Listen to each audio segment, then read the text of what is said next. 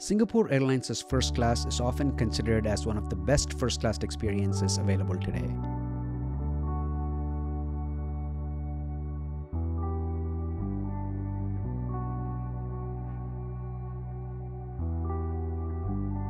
The airline operates its first class service using both Boeing 777 and A380, but the A380 is considered to be the most popular option because it features the exclusive suites.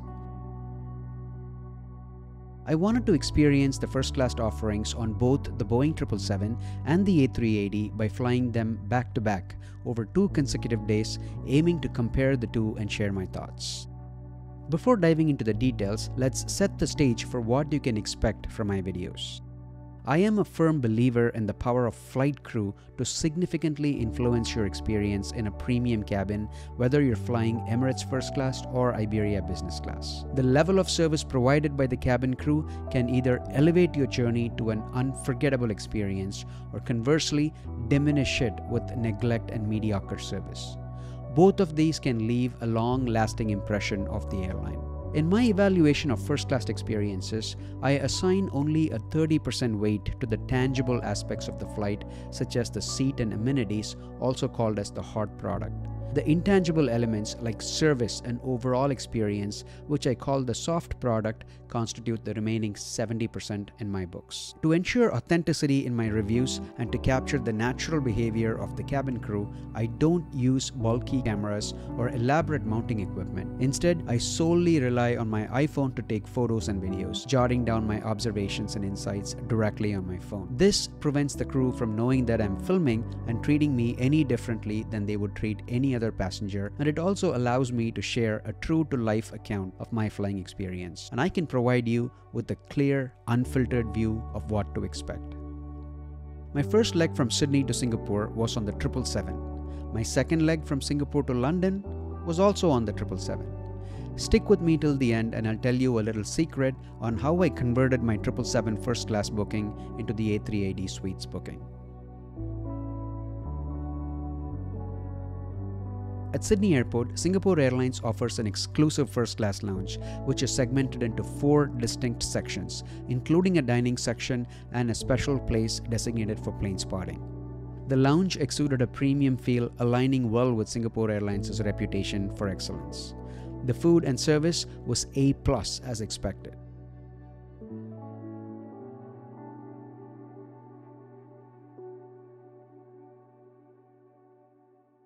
After spending about an hour in the lounge, I proceeded to the boarding gate, which was, in my opinion, pure chaos. However, the moment I stepped onto the aircraft, the ambience shifted dramatically. Upon informing the flight attendant that I was seated in 1C, the FA immediately addressed me by my surname without needing to glance at my boarding pass, which actually took me by surprise since my name often poses pronunciation challenges to others.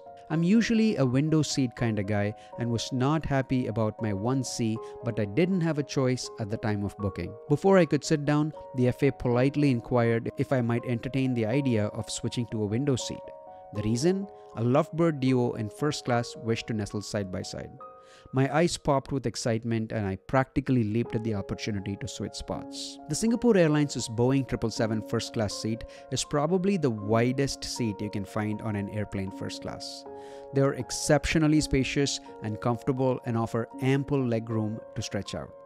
It's not as private as the suites on the A380, but still you can tell they were designed with privacy in mind. The aisle seats are positioned slightly forward, effectively limiting your view of your neighbor. Typically, airlines refrain from offering premium champagnes or alcoholic beverages before departure because they have to pay taxes on these expensive drinks in the country of departure. So many airlines opt for simpler offerings like water and orange juice. Singapore Airlines, on the other hand, did not hold back and went above and beyond. The flight attendant not only presented me with Krug initially, but also encouraged me to sample the Comte du Champagne, allowing me to compare the two while savoring some premium candied walnuts and macadamia nuts. The next gesture by the flight attendant is what I call the distinction between great service and truly exceptional first-class service. The flight attendant brought me 3 red wine bottles available on board and he said, "Sir, you've pre-ordered the lobster thermidor, which is an excellent selection. Today we have these 3 red wines. Do you have a preference for which you would like to enjoy? I know it's a bit early to decide, but I can open the bottle now to let the wine breathe. If you like my recommendation for a wine that pairs well with the lobster, I'd be glad to suggest this one. This caliber of service is precisely what one anticipates in first class. We then took off into the beautiful Sydney skies.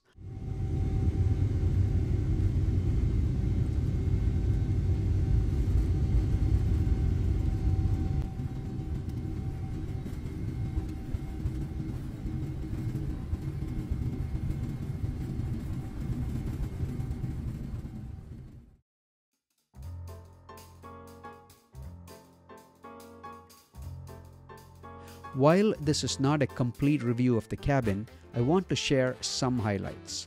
As mentioned before, the seat was exceptionally wide, offering enough space to comfortably fit another person besides me. First class passengers enjoyed complimentary Wi-Fi, which was straightforward and super easy to connect, unlike Lufthansa, and provided a very reliable service for the entire journey. The remote for the in-flight entertainment wasn't as sophisticated as what's found in the suites, yet it functioned smoothly. The charging ports were well placed at convenient locations and were fully operational. There were storage compartments for personal items, keeping everything you might need during the flight within easy reach. About 45 minutes after takeoff, meal service started with one of my favorite first-class appetizers, caviar. I made a whole video on how airlines serve caviar in first class, and if you're interested to check that out, I'll leave the link in the description. In that video, I kinda made fun of Singapore Airlines for piling caviar on top of scrambled eggs, which looked very unappetizing. But this time, Singapore Airlines nailed it. This was full caviar service with all the accompaniments and a shot of chilled vodka.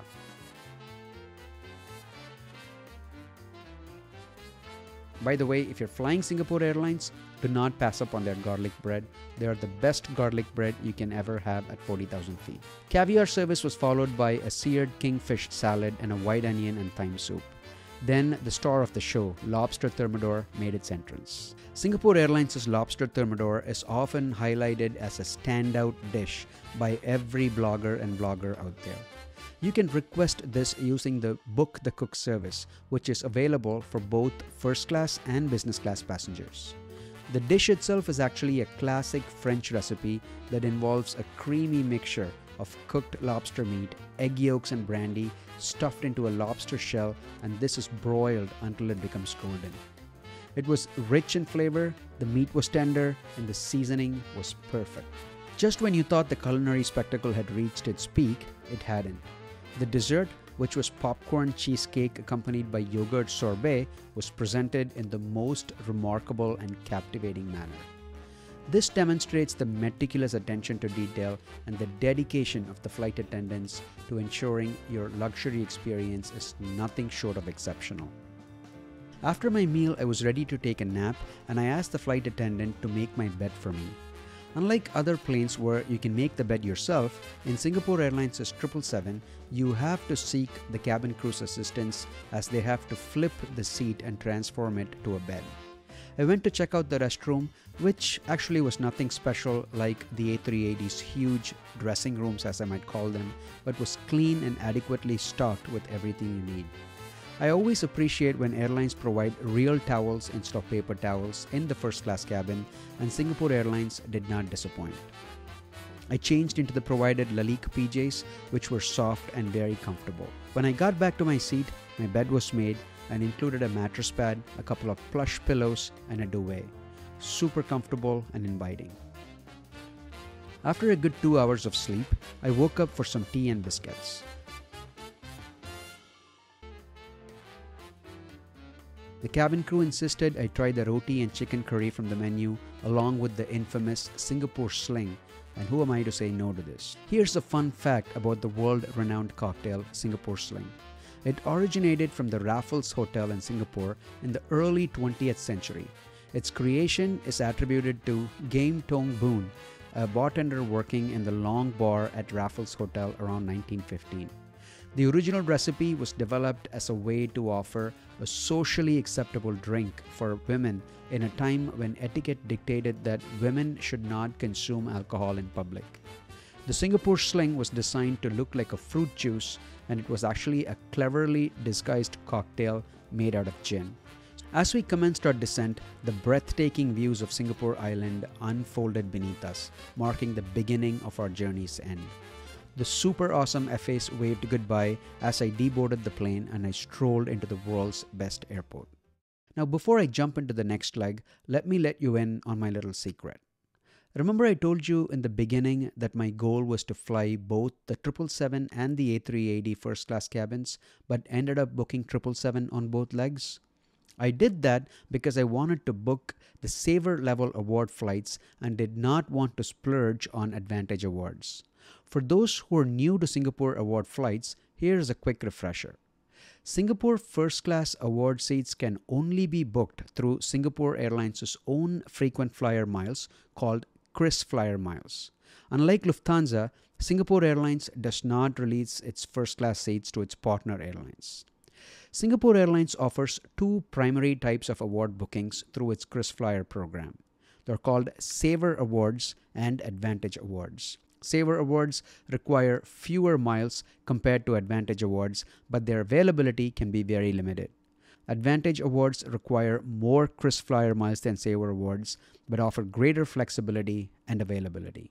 To give you an idea, a Saver Award from Singapore to London will cost you 141,000 KrisFlyer miles, while an Advantage Award for the same route will cost you 225,000 miles. So yes, for the second leg from Singapore to London, I secured Saver Awards for 141,000 miles on the 777, which was scheduled to leave Singapore at 12:15 p.m.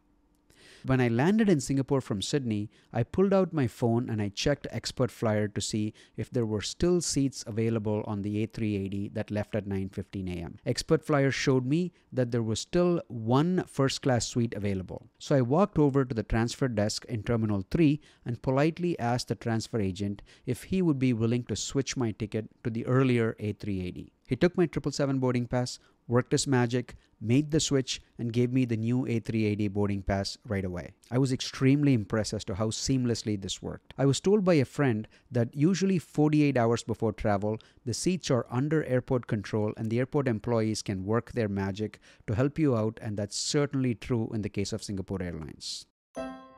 So I got my new boarding pass for the A380, a 14-hour flight from Singapore to London, and headed straight to the private room. The private room is Singapore Airlines' most exclusive lounge, located within the Singapore Airlines' Silver Chris Lounge at Changi Airport in Terminal 3.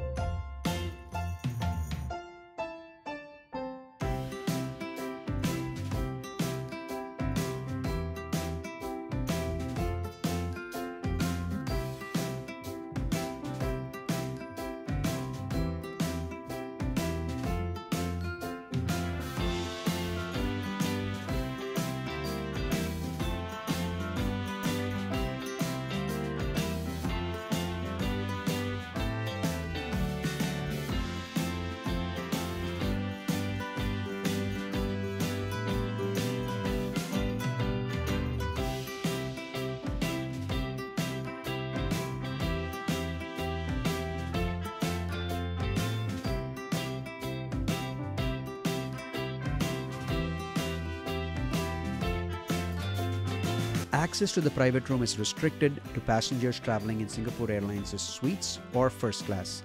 This ensures an exclusive experience for anybody inside this lounge.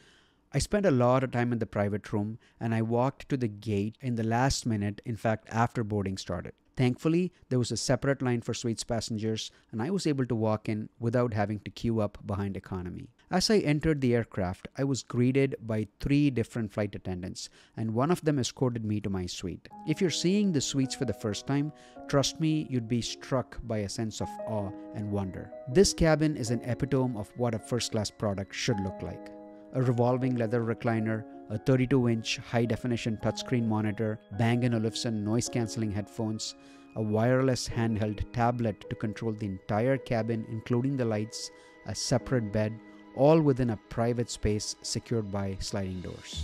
This is one of the highest level of privacy you can get in a commercial airplane. The A380 pushed back on time and soared into the Singapore skies, starting the clock for the 14-hour pampering at 40,000 feet.